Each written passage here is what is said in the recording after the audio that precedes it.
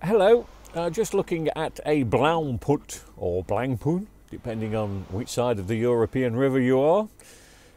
This was a very common TV about 10 years ago, made by UMC, so it could be a Bosch, it could be several things. I thought this had come in for backlights, but as you can tell, I'm pressing the button here and it's stuck in standby, which means it needs a new EEPROM. Let's stick one in.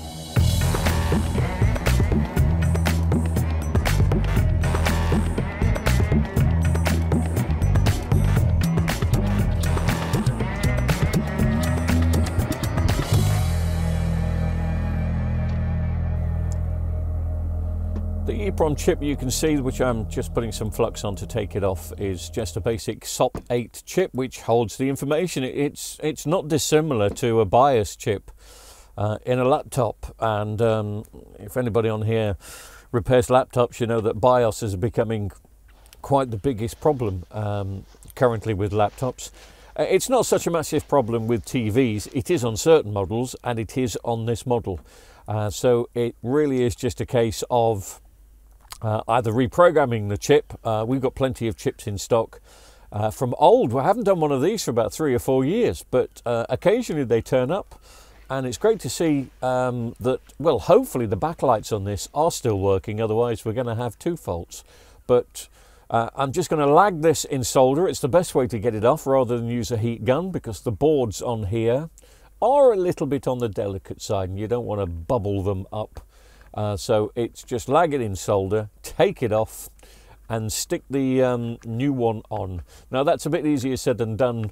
Normally you can do it within just a couple of seconds, but I've got a great big camera in the way, so I'm having to angle my soldering iron. But we'll just put on a bit of music in the background and we'll just get it stuck on, and hopefully these work. I mean, I've had these SOP8 chips, these EEPROMs, for ages. So let's get rid of that, find a new one, stick it in.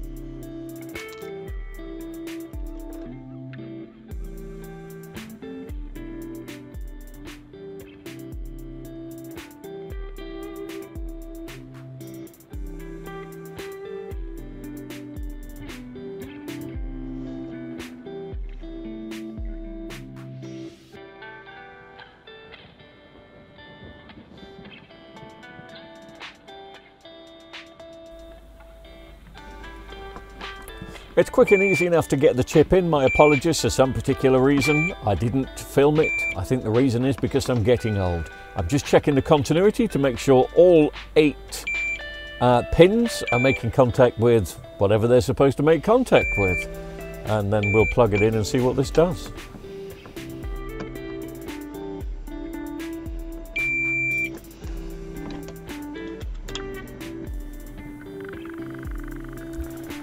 So hopefully now it's going to go from standby to blue, and it does, and also hopefully we're going to get some backlights. If I remember, we get a first time user screen as well, so the TV thinks it hasn't been switched on before, kind of thinks it's all brand new, and it does there, first time installation.